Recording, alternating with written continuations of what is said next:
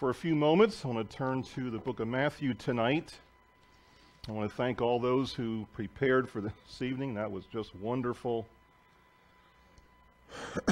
Thank you for doing that. I actually wasn't going to do it because I thought, well, no one's going to be able to get it together because we've been off and sick and all of that. And I started hearing about pieces being prepared, and I said, okay, I guess we're going to do it. So praise the Lord. It turned out just beautiful tonight, and thank you so much for your participation. Matthew chapter 2, 1 to 11. We're looking at one word tonight, house. House. If you want to expand on that, the wise men went to the house, not the barnyard, not the stable, not the inn, not where the majority of folks think. And so we're going to emphasize the house and also make some applications for us as well. Matthew chapter 2, beginning verse number 1. Now when Jesus was born in Bethlehem of Judea in the days of Herod the king, behold, there came wise men from the east to Jerusalem, saying, where is he that is born King of the Jews? For we have seen his star in the east, and are come to worship him. When Herod the king had heard these things, he was troubled, and all Jerusalem with him. And when he had gathered all the chief priests and scribes of the people together, he demanded of them where Christ should be born. And they said unto him, in Bethlehem of Judea, for thus it is written by the prophet, and now Bethlehem in the land of Judah art not the least among the princes of Judah, for out of thee shall come a governor that shall rule my people Israel. Then Herod, when he had privily called the wise men, inquired of them diligently what time the star appeared. And he sent them to Bethlehem and said, go and search diligently for the young child. And when you have found him, bring me word again, that I may come and worship him also. When they had heard the king, they departed, and lo, the star which they saw in the east went before them, till it came and stood over where the young child was. When they saw the star, they rejoiced with exceeding great joy. And when they were come into the house, they saw the young child with Mary his mother, and fell down and worshipped him. And when they had opened their treasures, they presented unto him gifts, gold and frankincense and myrrh. Let us pray. Father, thank you for this wonderful account of our Savior in his years as a toddler. And the wise men have made a tremendous journey from far away. Preparations were made. They got on the journey. They got there to Bethlehem. And the king was troubled. He was astounded with this huge caravan of people who arrived on the scene. And we ask, Lord, that you might speak to our hearts, not just about the house where the wise men found the baby Jesus, but we want to think about our own house tonight and how that works in your plan. And so we ask for your help and direction. I ask you, Holy Spirit, to fill me right now for this time. I trust I depend on you for that, not in myself. We ask this in Jesus' name. Amen. There's a lot of mystery concerning the wise men. I've always been intrigued with the wise men. Their trip to Bethlehem. And we can't pinpoint the exact spot where they came from. We don't know the exact time when they got there. We just don't know that.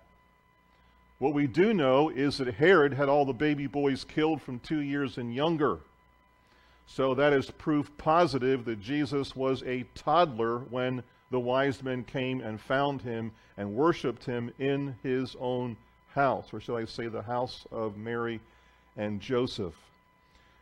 We do not know exactly when they arrived. We do not know how they knew. The star signaled the birth of Christ.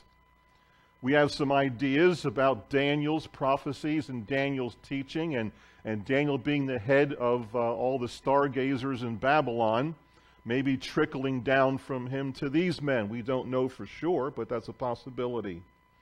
But there are some things we do know about these men. Number one, they were indeed wise men. Indeed, they were wise men. And we know that the wise men still seek the Savior today. Jeremiah 29:13 says, "And you shall seek me and find me when ye shall search for me with all of your heart." Seek and you shall find. Those who want to know Jesus, those who want to know who the true God is, and they have that longing in their heart, God is going to get them the message.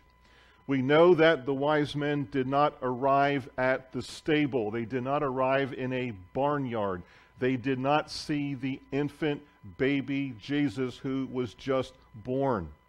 We know that the wise men found Jesus in a house. And isn't it amazing how many folks do not know that? Don't understand that. You know, if you drive around Carlisle, and I took my girls out and looking at the lights and so forth one night not too long ago, and I was very pleased to find lots and lots of nativities around Carlisle. And I'm always reminded of the ones out on Route 174, where you're getting close to Walnut Bottom Road, and there's 3 houses there that all have nice nativity sets. 2 of those homes, those individuals know what the Bible says. They've got the nativity here, and they've got the wise men across the yard. The third group has them at the manger, so they don't know the real truth. So it's always interesting to ride around and notice, what do people do with this? Now, I'm thankful for everybody who puts it out, and it's awesome. Personally, I wish I had a life-size nativity. I mean, well, I guess Joseph wasn't 6'1", but maybe it'd be neat to have a life-size one of those, and all that goes with it. It'd be really cool. So it's just amazing that so many folks don't know about the house. And so we just want to focus for a few minutes on the house, and let's bring it home to our own house. So it is wise to have Jesus in your house. It is wise to have Jesus in my house. You know, to some people, Jesus lives at the church building. And when they leave the church building, they leave Jesus behind until the next week. The Lord Jesus Christ ought to be recognized in our houses, not just when we go to the house of God. And so we know from Scripture that the Lord Jesus brings blessing to the house. For example, Jesus brought blessing to Peter's house in Mark chapter 1. We know that Jesus brought salvation to the house of Zacchaeus in Luke chapter 19. We know that Jesus brought fellowship to the house of Lazarus. And then he also, and that's John chapter 12, and then Jesus saves the whole household in their house, the Philippian jailer. And what a time they had there. The salvation came to that house. They believed in that house. They fellowshiped in that house. They had a wonderful meal in that house in Acts chapter 16. You know, God can use all of us to bring salvation to someone's house here in the Carlisle area. So here's a question. Is Jesus comfortable in my house? Is Jesus comfortable in your house? Is Jesus comfortable with the conversation in your house? Now, granted, we're not 100% perfect Christians, are we? There's going to be conversations happen in our house that Jesus is not going to be pleased with. But for the most part, I believe that we can say Jesus is comfortable with the conversation. How about the attitudes in our house? Is Jesus comfortable with the attitudes in our house? How about the entertainment that happens in our house? Is Jesus comfortable with that? Is Jesus comfortable with the family relationship in our house? I wonder about Christian teenagers today. Is Jesus comfortable in the teenager's room today? Is he comfortable with what he might see and hear in that room? We all need to make sure that Jesus is comfortable in our house. It's also wise to worship Jesus in our house. Worship Jesus in our house. The wise men came into the house where Jesus was with his mother, and they fell down and they worshiped Jesus in the house. Worship lifts the hearts of God's people as we praise him for all that he has done and all that he is and all the wonderful things that he does on our behalf as his children. So do we worship God in our house? Do we thank God in our house? Do we pray in our house? Do we meditate on God's word in our house? Do we praise God in our house? How do you worship God in your house?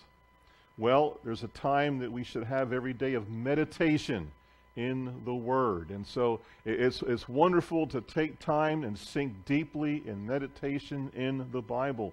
You know, a 10-minute meditation that is quality time is better than 30 minutes of rapid reading and zoning out.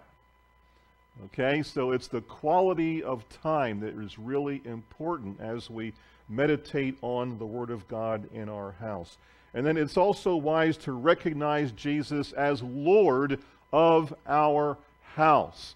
He is to be Lord of our house. When the wise men came into the house where Jesus was, they recognized him as Lord. They did this by the gifts that they gave him.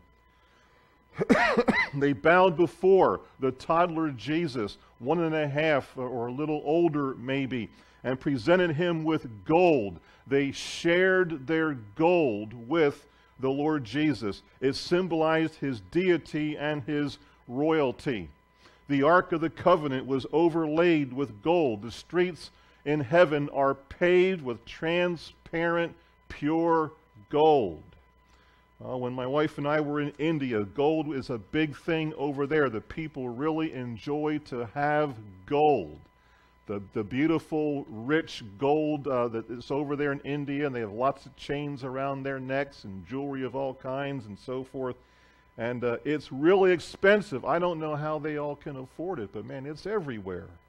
Gold, the symbol of the deity and royalty of the Lord Jesus. Frankincense, used for incense in the temple, speaks of our Lord's high priestly work for us.